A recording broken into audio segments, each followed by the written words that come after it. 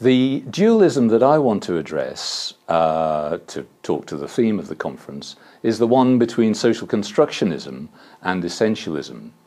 And that's an important issue for me because it came up in thinking about the new approach that we took to academic tribes and territories in writing and editing the 2012 book around that. So I'm going to be talking a bit about disciplines and the essentialist approach towards disciplines. I'm going to be concentrating on essentialism rather than social constructionism because that's the key issue and the key change in thinking about disciplines that's come up in rethinking the original Beecher thesis. But just to say from the start that actually that duality is a bit of a false one because social constructionism itself can be essentialist.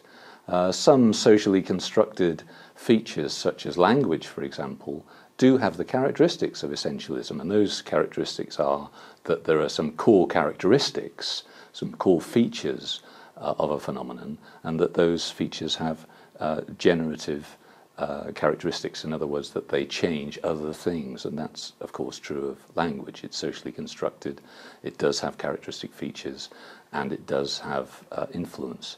So it's a bit of a false dichotomy or dualism, but it's one that I want to address. Some of this talk is indebted to work by Andrew Sayer, also here at the University of Lancaster, who's thought quite deeply about essentialism and its characteristics. And Sayer says that an essentialist view or an essentialist approach to social science closes down ways of thinking and alternative ways of thinking, and it creates a kind of ontological tunnel vision which inhibits nuanced explanations.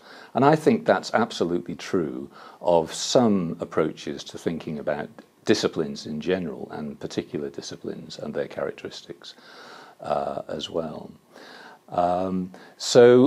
I'm arguing against an essentialist view, but what I'd like to argue is that a moderate form of essentialism is actually necessary. So not to move away from essentialism altogether, but to say that a kind of moderate essentialism is actually absolutely vital in thinking about social science in general. The original proposition of the Tribes and Territories thesis, written by Tony Beecher and published in 1989, was, and I've argued this in various places, an essentialist view. It argued that academic disciplines have particular characteristics, core characteristics, that have very significant influences on other factors. So the academic territories, the epistemological characteristics of disciplines, had a strong influence on academic cultures, so that, for example, you could see that sociologists behaved in one way in their teaching and learning, for example, practices in their research, historians another way, philosophers another way.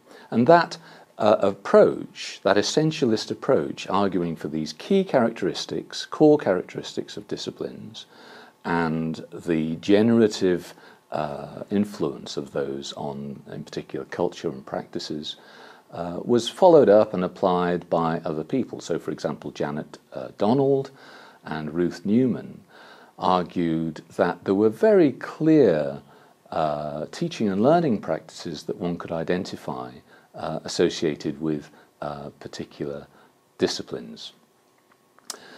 But for my money, that approach sees disciplines in a rather static way, sees them as very homogeneous, and sees them as really overstates the power of disciplines in determining, or at least conditioning, other features.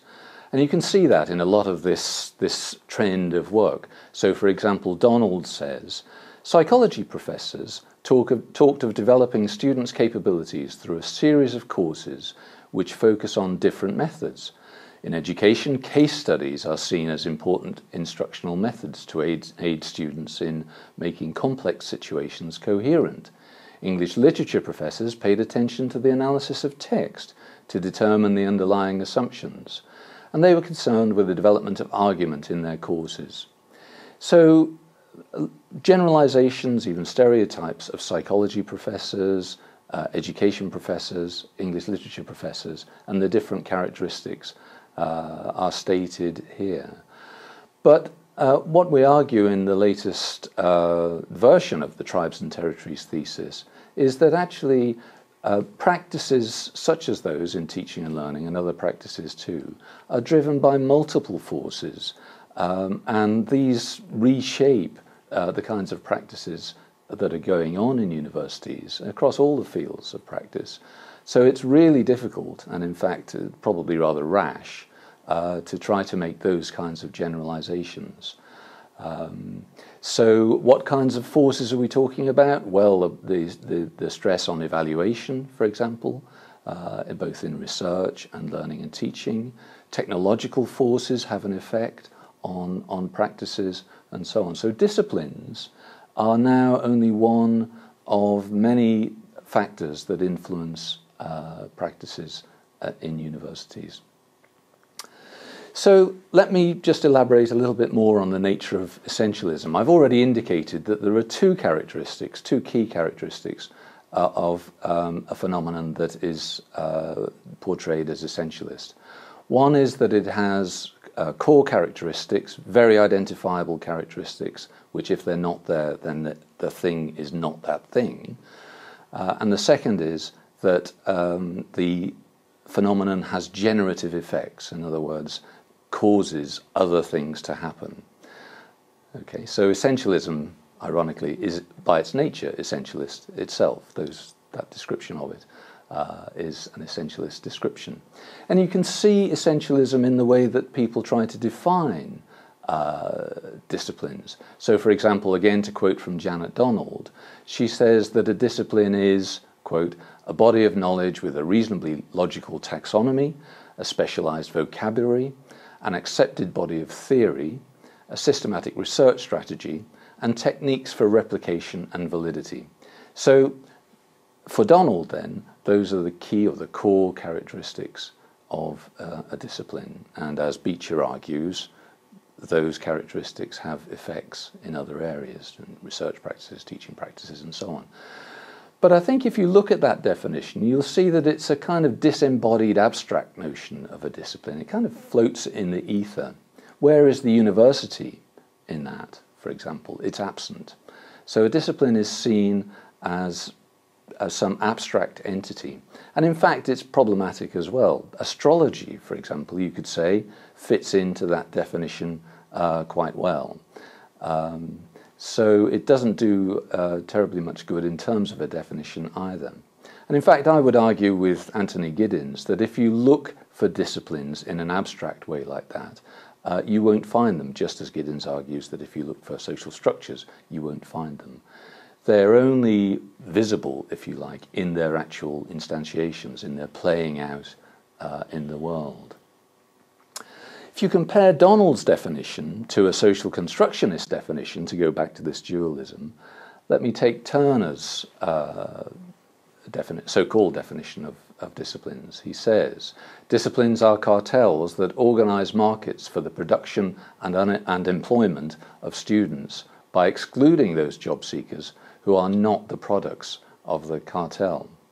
So Turner is arguing for a socially constructed nature of disciplines, but what he's saying is this is what they do. It's a statement of what disciplines do, not a real definition at all. And it really doesn't give us much analytical purchase on disciplines themselves. So we're left with a bit of a problem, I think, taking either the social constructionist or the essentialist view, and we have no real way, for example, of distinguishing disciplines from hobbies, let's say. So let's move then away from the core characteristics to the generative power of disciplines. As I said, that was very evident in the original Tribes and Territories thesis. that the epistemological, the knowledge characteristics of disciplines had effects in other areas of life. And in fact, Beecher took that quite far. He took it beyond research characteristics, which were his main focus, into even into the world of hobbies. So he says, for example, quote, physicists were inclined towards an interest in the theatre, art and music, whereas the engineers' typical leisure activities included aviation, deep-sea diving and, quote, messing around in boats. So that's a very strong view of the generative power of disciplines, and for my money, a mistaken one. But one shouldn't go to that other pole, to the social constructionist pole of this dualism. As Michael Young argues, that takes you into what he calls the voice argument. In other words, that disciplines are whatever somebody says, a practitioner says a discipline is. And again, I think you then begin to lose the analytical power that we need to actually do social science.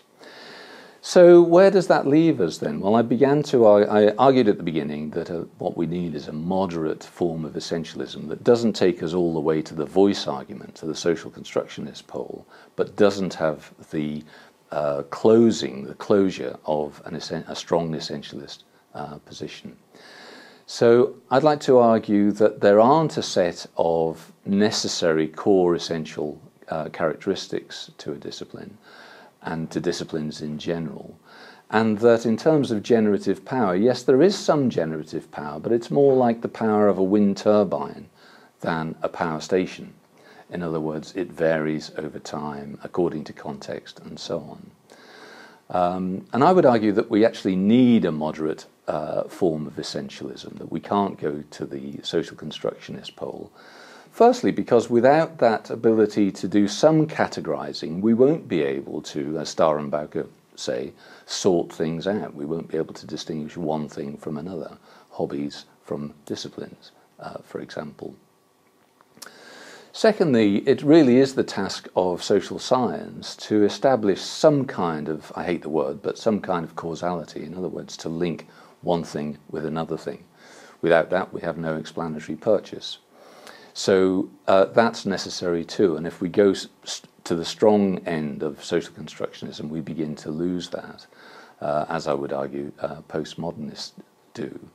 So in terms of being critical, seeing where, for example, structured inequalities lie and so on, if we go too far down to the social constructionist end, we lose the purchase to be able to do that.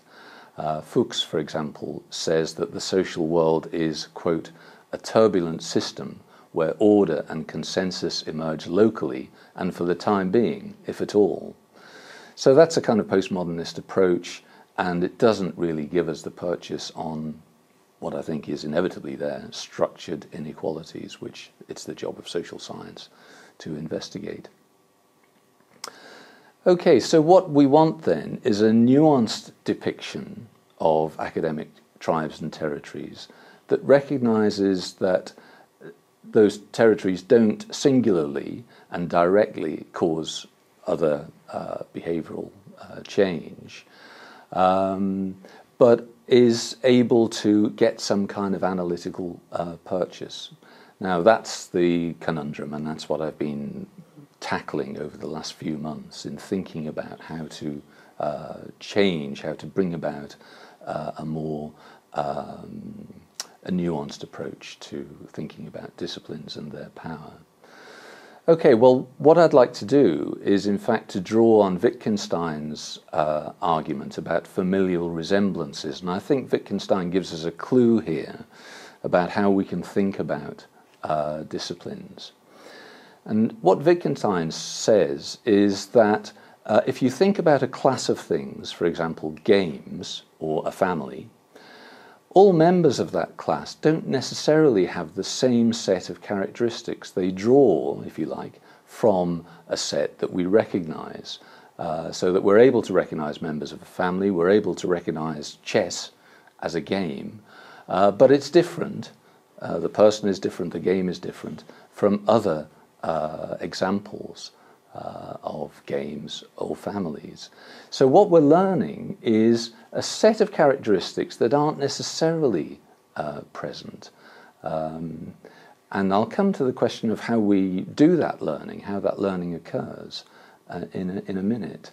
So to use that argument about disciplines, we could say that we learn to recognize the characteristics of academic historians, for example, even though the articulation of academic history might be very different from one university to another. We can still recognize them as historians, just as we can recognize drafts as a game and chess as a game, although they're quite different. And of course there are many other games that are different too.